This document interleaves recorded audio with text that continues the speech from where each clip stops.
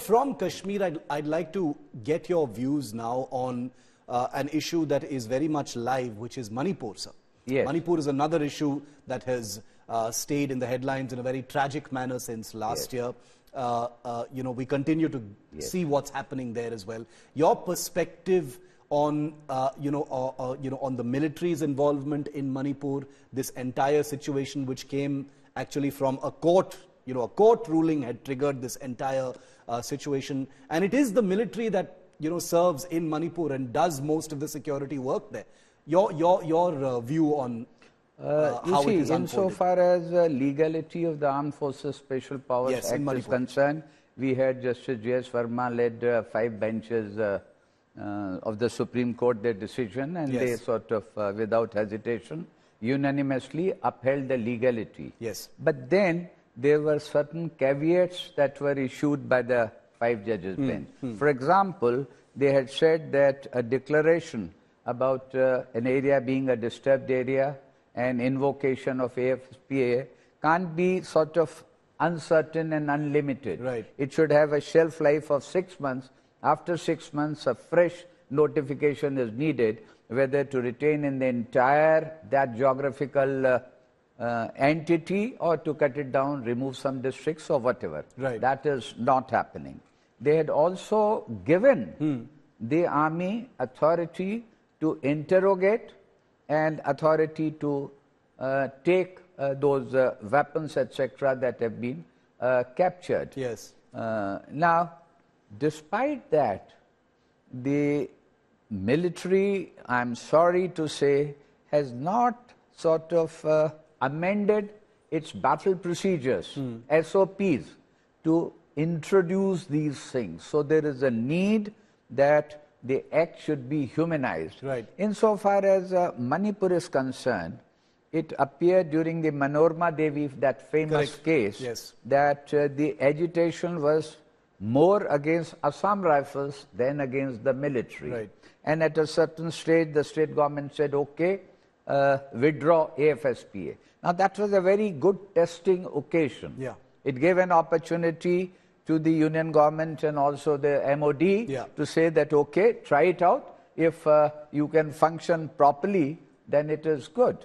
But as soon as the situation there, the fight between those ethnic groups in Manipur had started, perhaps an opportunity had come to take prompt remedial measures. I don't think that have been done, because had the army been used there in aid of civil authorities, that is the civil administration, perhaps this climate there would not have aggravated to a situation that it did. Right. And therefore, to restore the confidence of the people, I think it was a time that the men in uniform, olive green, should have been sent there. What would you prescribe the military needs to do right away, sir, that they haven't done in Manipur as far as these issues are concerned? Manipur, you see, somehow... Because it's been going on for more than a year now. Yes, quite right. You see, military in that disturbed area where they have been injected, they need to be given an authority to restore peace and tranquility, and to show their authority that, look, no nonsense would be tolerated, any illegal, unlawful activity will not be accepted. Right. Perhaps that is not happening. There is still interference by the political elements. Right. I'd like to sort of zoom out now from Manipur, General, with your permission, and talk about a subject that you're considered actually a global expert on. You've written books on it, on international humanitarian law. I want your perspective on where India is at as far as international humanitarian law is concerned. India is one of the largest contributors to UN peacekeeping missions across the world as well. How is that going, sir? Enlighten us on where India stands and what needs to be done. Now, there's something very dear to my heart. Yes.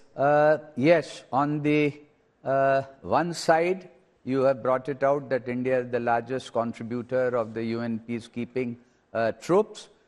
India was one of the first countries to have ratified Geneva Conventions. And thirdly, India, way back in 1960, brought Geneva Conventions into the domestic law by enacting Geneva Conventions Act. However, after that, disregarding the situation that having won our independence through peaceful means, right from 47 India has been engaged, has been brought into armed conflicts with Pakistan, with China, peacekeeping troops. It had to send the troops into Goa, before that Hyderabad, IPKF. So Indian military has been engaged with weapons. Now, I find it very difficult to understand, given this situation, and the fact that it is said that the biggest or an occasion when the largest number of troops were taken as prisoners, more than 90,000, I find it difficult to comprehend as to how there is no literature still in public domain as to how were these prisoners treated. Right. Very true. It couldn't have been that none of the 90,000 did not try to escape. There were no cases of manhandling. There is nothing.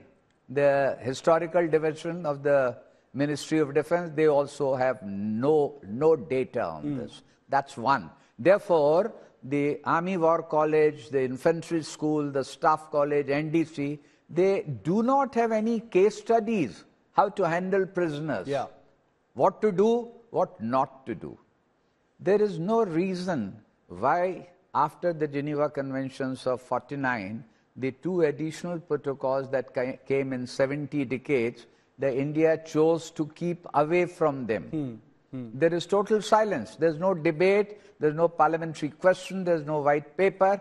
There is nothing as regards the reason why India decided to keep away. There is no reason why India did not say that, for example, anti-personnel landmine treaty, that we cannot accept this for these reasons, or say till next 20 years when we would have total surveillance by satellite, till then we need these landmines. There was no such decision given. It is total silence, or it's all dark. Moving on, India took a very active part in the PrepCom meetings when International Criminal Court provisions were being drafted. And suddenly it decided to stay back. I had an occasion to share a meeting with Mr. Ram Jethmalani, who had been India's Minister for Law and Justice, and he admitted that he was a cabinet minister and he did not know. In fact, he went to the extent of saying that the issue whether India should join or not join never came before the cabinet. Wow. Now, this is something. Now, look at it. When we had the case of Saurabh Kalia, who was ill-treated, or Hemraj, if India had been a member or had been a signatory to the ICC, it could have dragged Pakistan there for those inhuman acts, war crimes. Same situation could have been in the case of Wing Commander Abhinandan. Yes. We could not invoke those provisions in the case of Kulbhushan Jadhav, where Kapil Sibal finally had to go in Agu. Now, therefore, by having some underlying fear, India thought that perhaps if we join the additional protocols, Pakistan may drag Kashmir issue, and this was an unfounded fear. We did not, ICC we did not, the Torture Convention, anti-personnel landmines, and therefore, apart from these policy decisions at the political level, I have found during my service of almost 3 decades in the military law that with the due seriousness, the subject of international humanitarian law or law of armed conflict is not being taught in the armed forces. It is nobody's baby. The infantry doesn't do it, infantry school doesn't do it, military lawyers, they are busy with their other work. And therefore, when we compare India with regard to the other jurisdictions and the efforts that they have made to bring in the pamphlets, the sort of other presses, handouts, there is an absence with regard to IHL. There's no academy.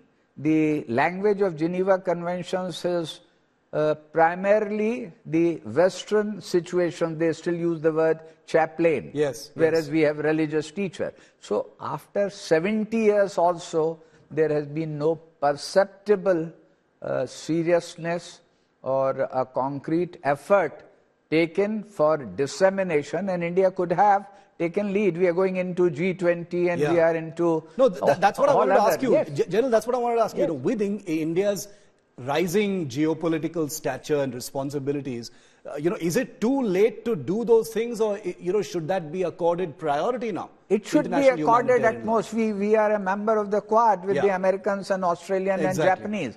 So there is no reason why India does not set up a regional school in international humanitarian law education. And I think with experts, domain experts like you, Shiv, and your channel, these sort of efforts should be demanded, should be focused. I'm very glad you brought up international humanitarian law, General, because we at India Today take India's global reputation very, very seriously, and we track all things good and bad, and therefore this is something I promise you we will continue to highlight.